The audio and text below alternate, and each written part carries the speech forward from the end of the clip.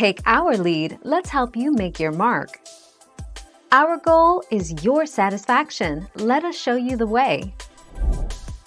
While you can get a positive pregnancy test as early as 9 DPO, the average is closer to 14 DPO, or around the time of your next expected period. That's because pregnancy tests work by detecting a hormone called HCG, or human chorionic gonadotropin, in your pee.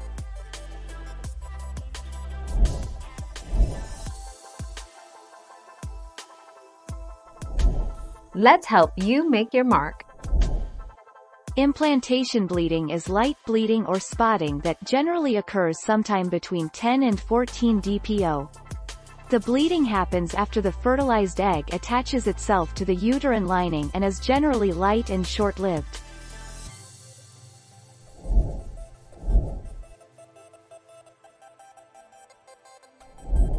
Let's help you make your mark.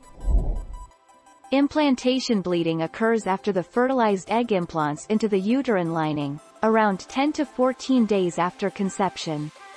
Implantation bleeding and cramping usually occur around the time you are about to get your period, usually a couple of days before.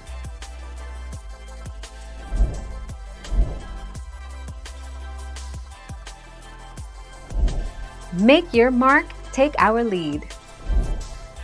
It's possible to get a positive on a pregnancy test at 14 DPO. It all boils down to when the fertilized egg implants into the endometrium and starts secreting human chorionic gonadotropin, HCG.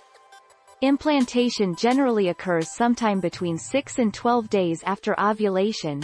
9 days is the average.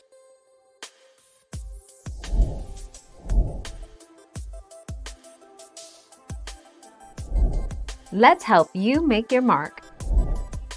Researchers say this sensitivity can show a positive result up to 4 days before a missed period.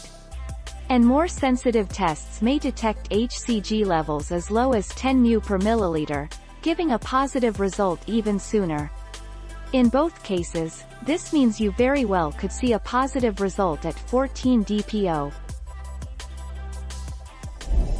Thank you for watching. Please subscribe and hit the bell notification.